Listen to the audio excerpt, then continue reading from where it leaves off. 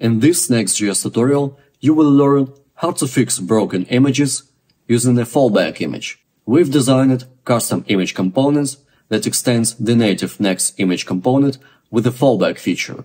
These components come in two versions, a client component and a React server component. So let's dive in. So let's jump right in VS Code, and here, for the demonstration purposes, I've prepared a small demo project with a few dummy review cards here. The cards are rendered from a collection of review objects using map method. The problem is that if we'll take a look at how our reviews are rendered, you will notice those ugly not found images. So we need to find a way to show a fallback image if the image source is not specified or the source leads to a non-existent image file. If we scroll to the top, you will notice that in reviews collection, I imported the images in all the possible ways, using a path string, a static import, a non-existent file, because it's misspelled, a remote image, and for the last card, the image is not specified, so it would be undefined.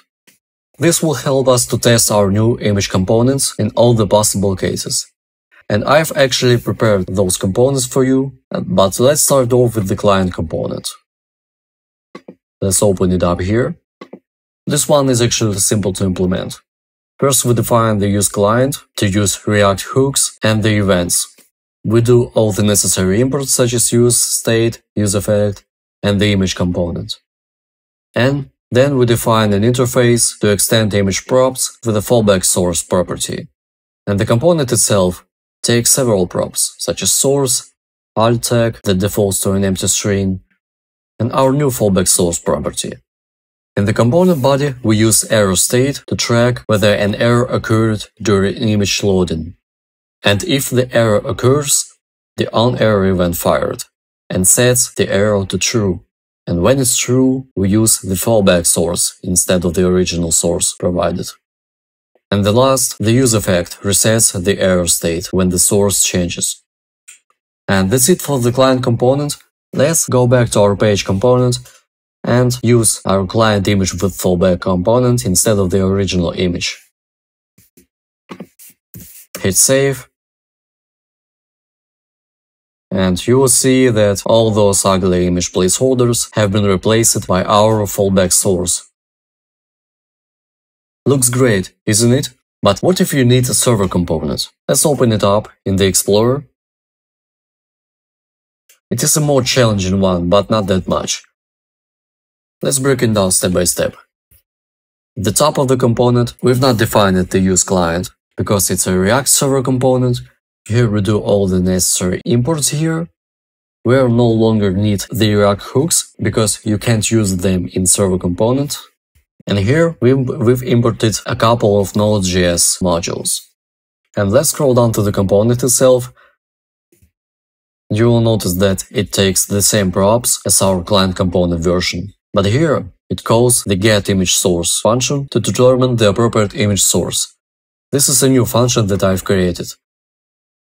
Let's scroll up to take a look. It accepts a source, which can be a string or a static import, and a fallback image. And in the body, we check if it is a statically import image, which is an object, and if so, we just return it directly. But if no source provided, we return the fallback image. But if the source is a data image string, we also return it directly. Next, for the remote images, we check the source path string, whether it starts with HTTP or with the double forward slashes, and if it is a remote image, we execute the check remote image exists function. This function uses fetch using head method to retrieve only the header information associated with our image. Essentially, it's a much faster way to check if the remote image exists compared to the full get method that downloads the entire image. And if the response is OK, it returns true. Otherwise, the fetch method will jump right into the catch block, returning false. Finally, if the remote image exists, it returns the original source. Otherwise, we need to provide the fallback source string. And the last case, we check the existence of the local images in public folder. And for that, we've utilized a path join method that concatenates the path string depending on the environment where we're executing the code. And to check if the local image exists, we use a check local image exists function. This function uses access method from the file system module to check if the file is accessible, which essentially means it exists. And if the file exists, it returns true. Otherwise, the access method will throw an error, taking us to the catch block, and return false. And, like in the previous example, if the local image exists, we return the original source.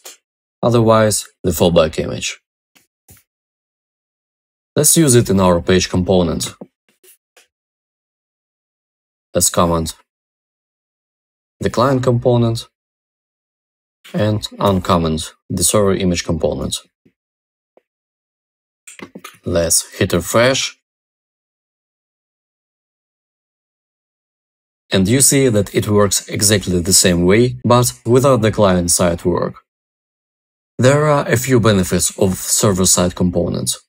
It handles image existence on the server, preventing unnecessary client-side requests.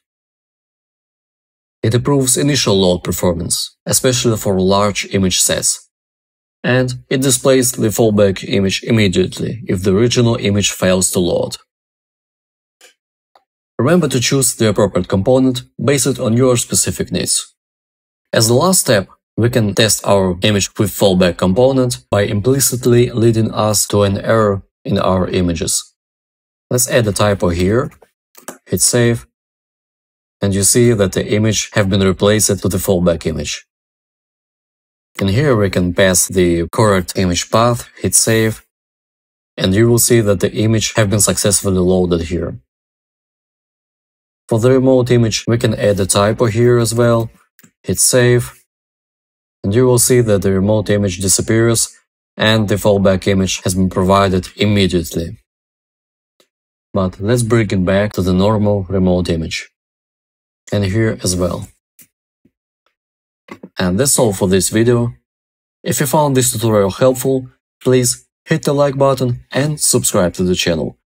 Your support helps me to stay motivated in the long run. Thanks for watching, and see you in the next video.